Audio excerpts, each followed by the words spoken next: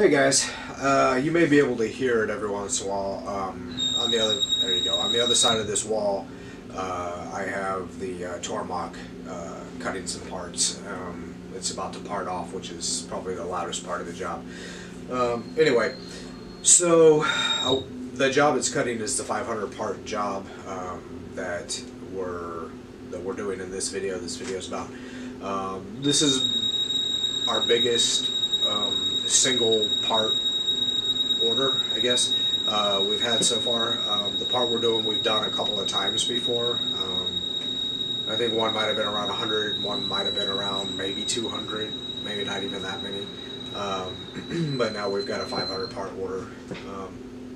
They're pretty simple. They're just 1 inch long spacers with you know, a 3/8 inch hole through them. Really simple. Specs aren't too precise, but we're keeping them within a thou, mostly half a thou. But yeah, the specs are, could be off plus or minus 5, I believe, on these parts. They're just little spacers. Anyway, so I'll talk more.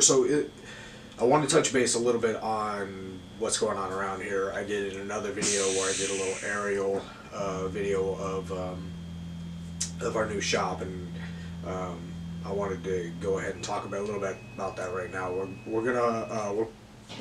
just gonna touch base on it. We're getting a new building. We're getting a new slant lathe. We are getting, well, not new. That's actually used, and we are getting a brand new Haas VF2 Super Speed. I'll talk about those in another video. I just wanted to touch base a little bit on that. So we have a new building coming. We have some new machines coming in. Things have been going really well for us. It's been almost a year. I want to do a video on our tormach. How I feel about it. It's been long enough for me to feel like I've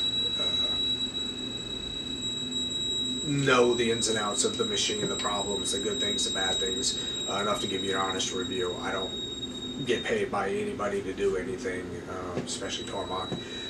So you'll be getting an honest review about the machine shortly.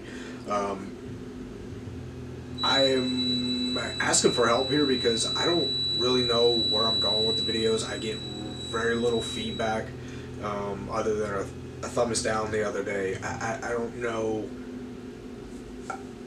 I need help as to what you guys want to see, what direction I should go in. I just don't know what you guys want to see. So if any comments or suggestions, I'm going to be trying to put out what I think you guys want to see. I'm going to try to be in the videos a little bit more when I can. Usually, if you can help me out, great. Sorry about the long intro. I hope you enjoy the parts.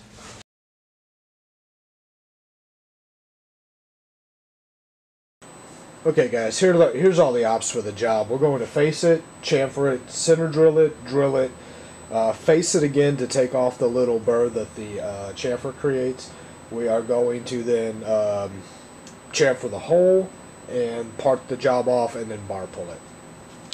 Okay, so we're going to go face this relatively slow. I'm doing 400 surface feet per minute on the roughing and 2 thou per rev. The reason is because when the bar puller pulls the bar, two things. One, doesn't pull it exactly to the same location every time. So, and two, I have to face off the part of the hole where it's been drilled through before, so that the center drill has a nice, good starting point. So we pull it out and face it off there, and we face off quite a bit of material. It's usually over 50 thou, basically depth of cut that it's trying to take facing off. The next stop is to just chamfer it. I just left the same beats and speeds there. Center drill, this is what I always use to center drill, 2 thou per rev, 700 RPMs. I usually go 250 thou deep. That's pretty much it. The drilling, I'm taking this kind of slow as well. We've got a lot of parts to make, and I want to try to get as many parts as I can out of my tools. So I can tell you already, I've gotten 200 parts done. We've gone through one drill bit. It's done. We're started on the second drill bit. I've started on my second insert for the actual facing tool that has 3 sides. So we've gone through 3 sides. We're on the second insert, and we're on the second parting insert. So overall, pretty good. Over 100 parts on the parting insert, and quite a few on each. Basically 100 on each insert. So anyway, so I'm going slow to save my tools, basically. Okay, so we come back and face. This is the facing op. I always just face back to 0. That's always my starting place. This just cleans up the little burr that the chamfer creates. No, nothing specific, very important right there.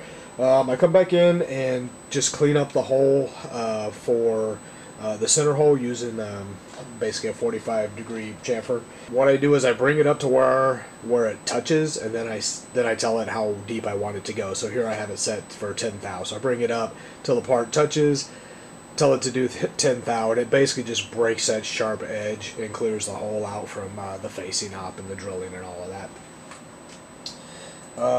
Then we part it off. I'm parting also pretty slow here because I want to not have to sit and babysit the machine so much. Again, like I said, I've gone through quite a few parts using this recipe, so I think I'm pretty happy with that there. So, all right, this is the last thing I wanted to add to this video. If you look, yeah, don't look at that. But I've got it's just a Nest camera pointing down into my machine. I use it mainly for the audio, although I can see the video. I listen for the parting tool, and just to make sure everything's running right. So this allows me, with the camera, I can actually go inside, work on videos, be on the other side of the shop, and not have to worry so much about this thing destroying itself, breaking.